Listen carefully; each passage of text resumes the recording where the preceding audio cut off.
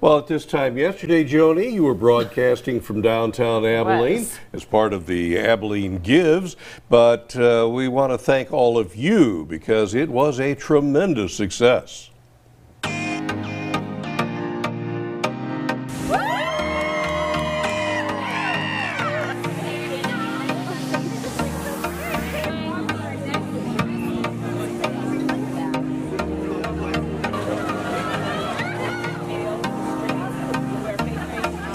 Do it for the survivors.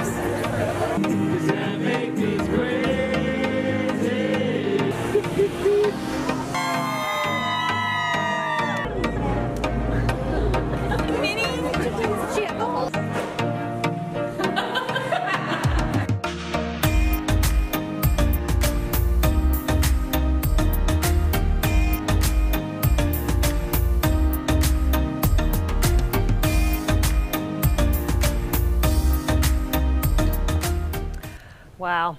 So a big thanks to the Community Foundation of Abilene for posting this video out there. You guys all saw that incredible numbers yesterday. Yes, just fantastic. Missed $2 million by just that much, by $50,000. Yeah. Could have been $2 million in 24 hours. That's pretty amazing. And a lot of nonprofits really breathing a sigh of relief and being able to see some plans that can be put into motion. That you got to have the money. Critical for that. That's critical right. for all of it. Amazing stuff, though. Yeah. All right. So thank you to all of you. Thank you.